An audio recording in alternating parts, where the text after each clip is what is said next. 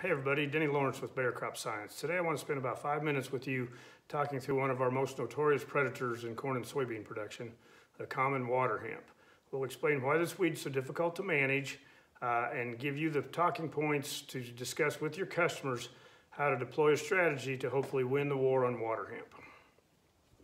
Okay, first I have this weed sequencing tech sheet. It's a really nice tech bulletin put together by a group of land-grant universities, including Iowa State. This bulletin features 16 weeds, and it shows in sequence how they would germinate throughout the growing season based on heat units. So if we look down here at water hemp, a couple things to point out. Number one, it's marked as a red, okay? So it's red on the chart, which means it has a long germination period. Up to 8 to 10 weeks, it'll continue to germinate within your field. So that's problem number one, okay? Secondly, if we look down here and see that it's a late emerger, it shows 350 growing degree days.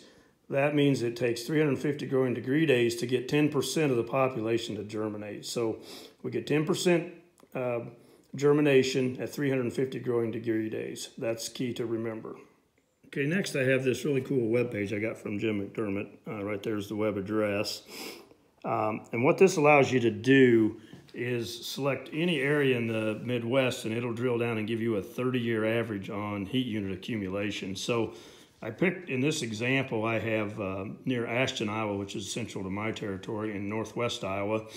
And we're looking for 350 growing degree days to determine when water hemp would begin to emerge. And on a 30-year average, that day is May 24th. I checked other areas in the state, and the range is from May 16th in southwest Iowa to May 25th in northeast Iowa. So basically the third week in May, you would expect to see water hemp emergence begin in Iowa, and note that it will continue to emerge for 8 to 10 weeks after that date. Okay, now we've talked about, the water hemp emergence. Let's talk a little bit about our planting window. So here I have some data from Purdue University. It features 4 weeds: velvet leaf, water hemp, giant foxtail, woolly cup. We're going to focus on the red line, which is the water hemp. There's a calendar across the bottom starting with May 1st, runs to the end of July, and then up the left axis is percent of cumulative weed emergence, so how many weeds have emerged throughout that growing season. And if you really think about our planting window, for at least for the northwest Iowa, corn is generally mid to late April. Soybeans is going to be kind of late April, early May, when we would typically plant. If you look at our arsenal of soil residual herbicides, whether it's corn or beans, most of them are going to be applied at planting. Okay, so as a general rule, we're going to apply our first layer of pre-emerge herbicides, at or near our planting date. Most of these herbicides on the market today are going to give you somewhere between 4 to 6 to 8 weeks of residual control, depending on the rates we apply and the conditions of the field, the amount of moisture, the amount of heat, the amount of microbial activity, the amount of residue tie-up, the amount of sunlight, all these things that degrade herbicides will affect.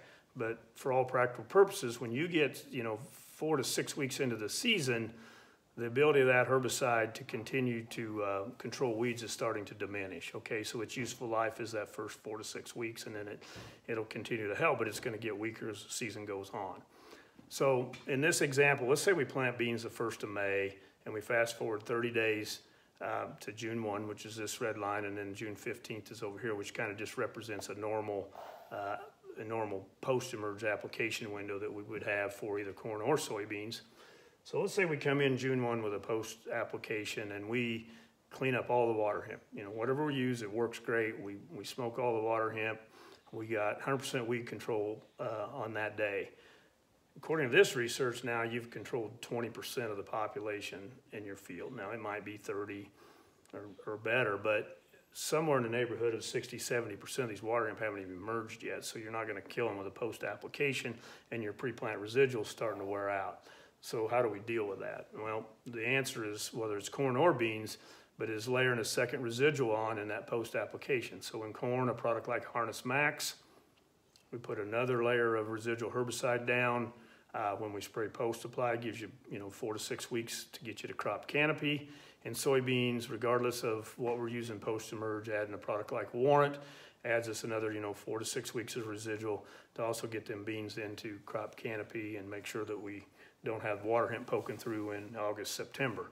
And so the best defense for having clean soybeans is making sure we're harvesting clean corn. So we have nothing going to seed in the year we raise corn. So we have a head start, you know, in the year we rotate back to soybeans.